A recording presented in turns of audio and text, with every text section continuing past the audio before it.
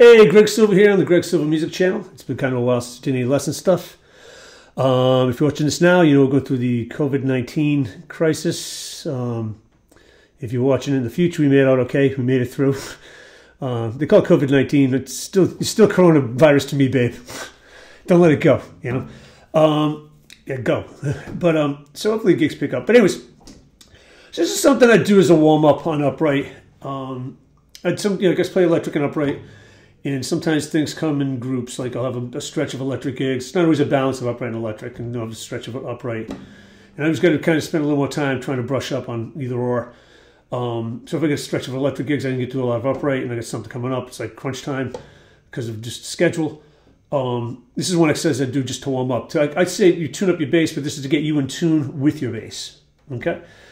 So basically, it's a pattern. I call it chromatic, but it's semi-chromatic. And what you're going to basically do is the pattern is going to be basically like 1, 2, 4, starting on F, on the first closed position string, a note of each string. So on so basically like this.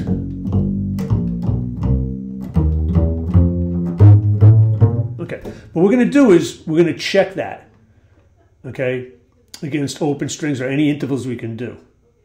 Okay, as you come up, as I did that, I come up. The last one is A flat or G sharp. I'd be looking at up to B flat or A sharp, and then you do a shift. I just call things flats, but that's just me. Then you shift. Okay, your first finger to B flat or A sharp, B flat. I'll call it B flat. So, and then you do the pattern again, going descending in our pattern. And then now when you get here, you do the same shift, going up.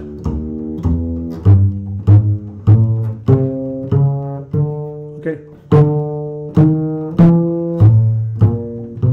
And so on. You'd go up the neck. But the key is you want to check against open strings or any intervals to see if you're in tune.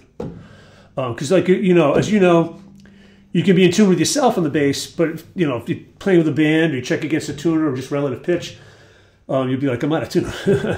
I mean, they're all in tune together, but they're all pitch-wise going off. So we're going to do some of this, and some of if it's not perfect, don't worry about it. That's why we're doing it. Go back if you hit something out of tune. Go back, which I probably will. And so here we go. So basically F. Now on F, I could probably check it. There's different intervals. I'll do third, but I want to do a higher one so I can hear better. Okay, checked it against D. F sharp, I'm just going to leave it as F sharp. G against G. Okay. B flat. I could do a third. B. I could check it against my E. Then I check my C against the G, fifth. Now I get basically E flat or D sharp. E. F. Okay, I guess we get it against G, second. G sharp against E. Major. A can go against D or against A. Then B flat. You can check that maybe against E, your tritone. Why was E? And then you basically do your shift. You'd shift now, but you get to stay on the bass.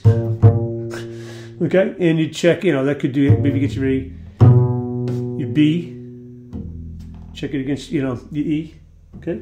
Your C, minor third,